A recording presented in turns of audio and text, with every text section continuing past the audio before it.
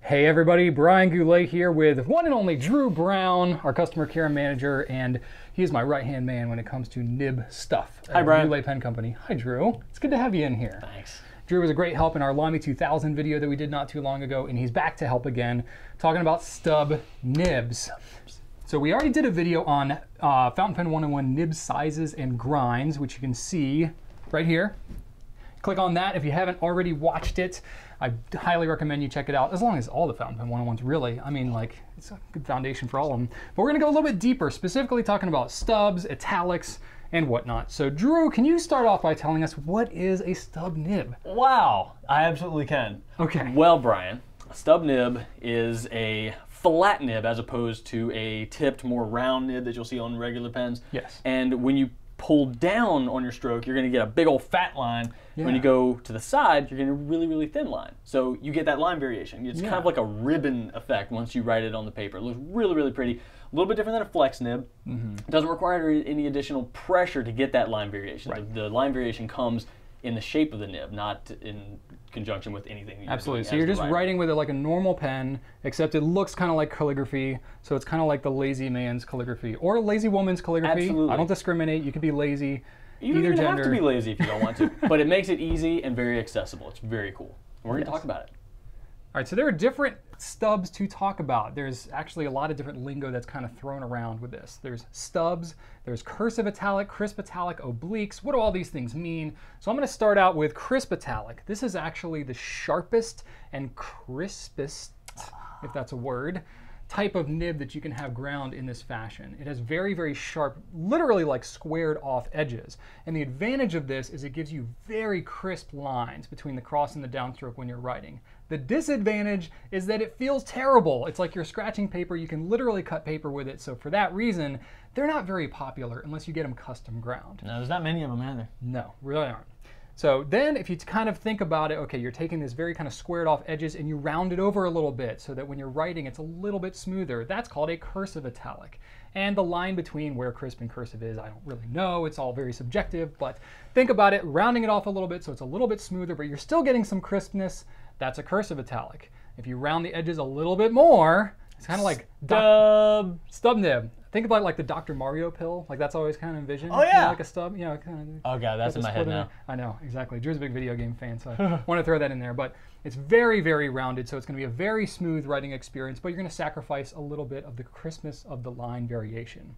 And then the last thing you've got is an oblique, which is essentially a stub nib that's ground at an angle. So you can either have it ground to the left or the right. And really all that is a grind that helps to compensate for an extreme pen angle, like especially if you're left-handed and you want to have kind of a stub look to your writing, but they're just not very common anymore. That was like back when fountain pens were way more popular. A lot of vintage pens had obliques because it was really kind of a specialized thing.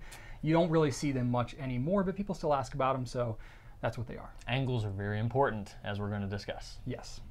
Most stub nibs you'll find are going to be stainless steel, and they're not going to be tipped. You know, most of your fine, mediums, broads are going to have a iridium alloy or some other really hard type of metal welded right onto the front of it. With the stubs, italics, all the ones we just mentioned, they're generally not going to have any tipping material. It's just going to be flat stainless steel, but stainless steel is pretty resilient. It's going to be okay. So by avoiding the tipping material, you can give the nib a lot of surface area, so you can get that good, nice ribbon effect with your line variation. Yeah, and it's not as concentrated, the wear on it, as it would be with like a fine or an extra fine nib. No. It's a lot more spread out, so it's not more gonna stuff. wear. You I betcha. mean, in the years we've been doing this, we haven't seen any like really worn out stainless steel stub nibs, at least in 7 years or so. No, I've written with mine like crazy.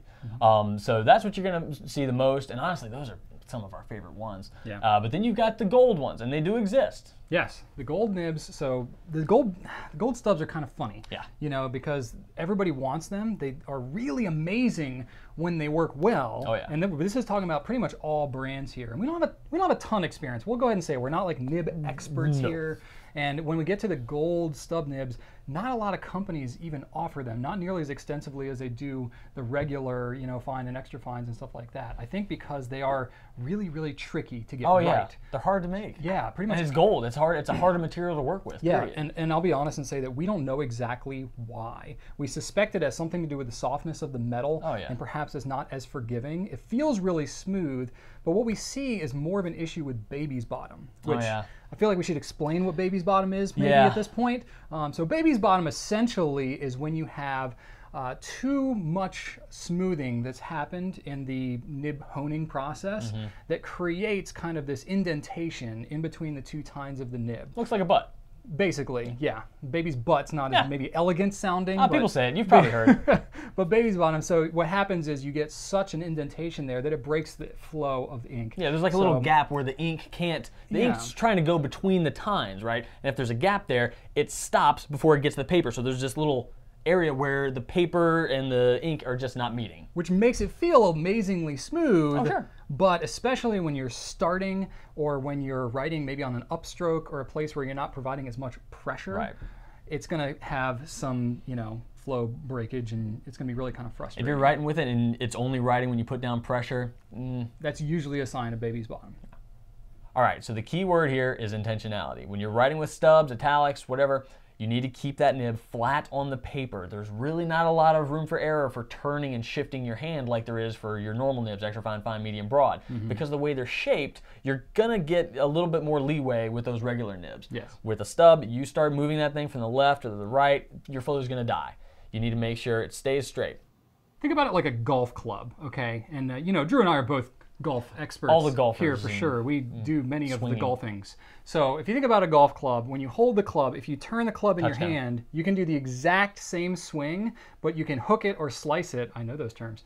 You can hook it or slice it depending on the rotation of the club in your hand. Slice it to the right. Yeah. Slice right. There you go. Nice. Nice. So you're learning things beyond just the But it doesn't take a lot. You can just barely move it and you can get a completely different hit. It doesn't take a lot. And that's the story with these stubs as well. That's the same kind of thing, yeah. And for that reason, because you got kind of a flatter area to work with, any misalignment that's going on is going to feel really extreme. And you can look at it and you're like, oh no, this nib looks right. I've looked at them under loops before. I'm like, oh no, this thing's fine. And I put it down to paper. It's still scratchy. Take a look at it again. I'm like, really, that much? And then I align it and there's a world of difference. It's crazy. Yeah. So now let's talk about specific brands, because we have a lot of different stubs and italics available here at Goulet. This isn't going to be an exhaustive list, and we're not like the foremost experts on it. This is just our observations from having played with them a lot and gotten a lot of good feedback from our customers. Played a lot. So we're going to go through all the most popular ones and give you an idea of what to expect. So let's start out with Aurora. Aurora is one of the most interesting ones because I think they have the truest italic nib of any of the pens that I've seen coming from a nib manufacturer. It's going to feel kind of scratchy. It's going to be less forgiving than pretty much all of the other stubs, and you're going to have to write a lot slower with this one. Yeah, absolutely. And then we got Lamy. Lamy, you've got your 1.1s, 1.5s, 1.9s. The 1.1s are probably the most easy italics or stubs to write with. There's a great starter pen if you ever want to try it. They're more cursive italics. They're definitely a lot more rounded off than the Auroras, but not quite as stubby as some of the other ones we'll get into. You will see a little bit more of a drag on them because they're kind of in that in-between zone. Next is Conklin and Monteverde. These are both made by the same manufacturer, so we'll go ahead and lump them together. They have a pretty open flow. They're not quite as forgiving when it comes to pressure. Probably have a medium drag, not the smoothest, but all around pretty good, and they only come available in a 1.1. Next up we have Jovo. These are German-made nibs. You're going to find these on the Goulet nibs that we sell, as well as Edison and Twisby. They're the most stubby of the stubs, so you're going to get a pretty smooth writing experience with these with a hint of feedback. Of the ones we've played with, honestly, these are some of the best stubs we have ever had the pleasure of writing with, and I definitely would recommend these if you want to start off with you know, a stub or italic adventure. Pilot, Vanishing Point, and Custom 912 are both ground very similarly, so I'm going to lump them together here. These are very stubby, very smooth. However, in order to get a lot of line variation, you need to hold them at kind of a high angle. So it's really kind of interesting. If you hold them at a low angle, it's going to write more like a double broad. Next up, we have the Visconti Dream Touch nibs. These are going to be made of palladium. They are tipped, and they're nice and stubby. They're going to provide a really wet flow and give you a nice springiness. Now, because of that springiness, they are a little more susceptible to baby's bottom, as we mentioned, but they're going to be super wet, and usually the flow is really nice. So I can't really talk about stubs without at least touching on music nibs. Now, there's several different music nibs made from different manufacturers, and they're all kind of different. They're special, and the reason is they're special is because they're really stub nibs with 3 tines. So usually they're going to be a 1.5 or broader nib, it's gonna be really rounded, like a super rounded stub, and you gotta write with them at a high angle to get variation. I go into more detail about that in my Q&A slice here about music nibs.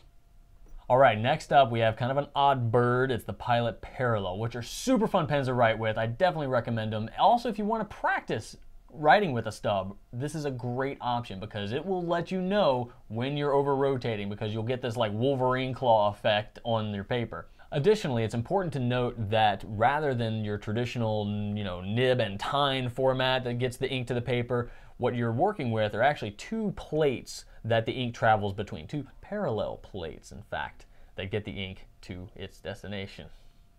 So, wrapping things up, the important thing to take away is that with italics, stubs, parallels, what have you, you're going to need to spend some time paying attention to how you're writing and being intentional with how you're putting the nib to paper and being willing to change it around a little bit. Some of these pens are just going to want you to write a slightly different way. You need to be cool with that. And if you're not, then stick with your regular offerings. No big deal. But if you're willing to move your hand to where the pen wants you to be, you're really going to enjoy most of these pens. And I would definitely recommend it. They're a lot of fun. They really are. And Drew, I just want to thank you for helping out with this video. This was really Drew's kind of brainchild. He said, Brian, we're getting so many questions about stubs. We really need to shoot this video. So I really want to thank him. So I would love to get your feedback on it too. So if you can leave us comments on YouTube or on the blog, we would love to hear how you think we did. Any other questions that you have to follow up. Well, no, that's okay too. Sometimes you learn most from your mistakes, Drew, than you do from other. Well, I just don't make that many, so I don't have that many opportunities to do that. All right. Anyway, but thanks so much. If you like this video and you want more like it, be sure to subscribe to our YouTube channel. Thanks so much for watching, and write on.